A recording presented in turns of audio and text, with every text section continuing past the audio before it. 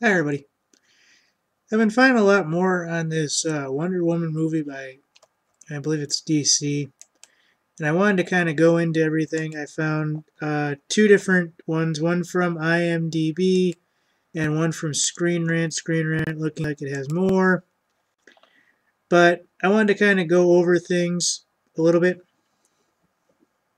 And this is updated April 21, 2015, so some of this isn't the best. Sorry about that. It isn't the best.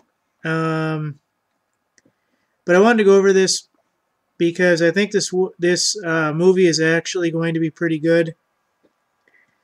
We all have seen Wonder Woman, at least in some form or another, I imagine. The basis is an Amazonian princess comes to a world of man, basically reverse Tarzan story, to become greatest superhero or heroiness. Director is Patty Jenkins. Writers Jason Fuchs, William M. Martson. Characters. Right now on this one, they got Gail Gadot, Chris Pine, and for some reason or another, it won't allow. Oh, there we go. I was gonna say it won't allow me to go to the full cast of characters, but now it will. Hopefully.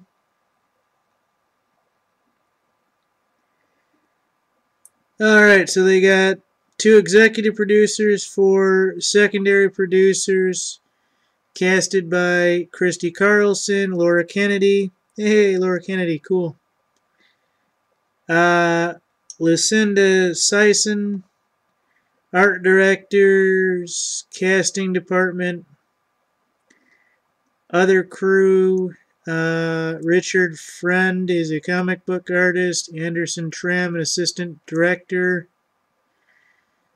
Let's see here. I think this one's actually going to tell you more. The release date for June 23 of 2017. The plot details are unknown at this time, but the film will be a solo for Princess Diana Gadot, aka Wonder Woman, following her appearance in 2016's Batman vs. Superman Dawn of Justice movie, which is actually a part of Warner Brothers' DC Cinematic Universe. Okay.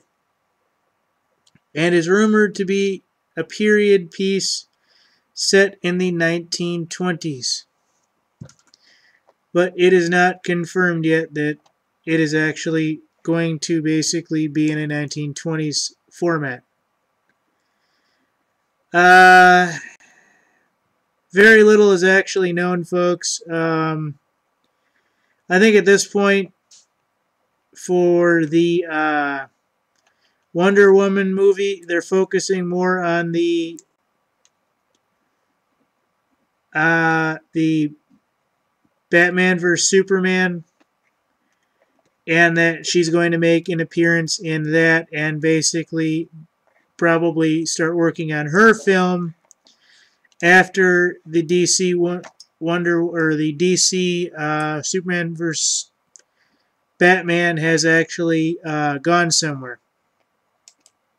So I wanted to put this out there because I actually think this film is going to be very good. I heard a lot that people are taking this quite serious. I heard it's going to be almost as epic as the first Captain America or the first Iron Man movie, so it's going to be very, very good. Guys.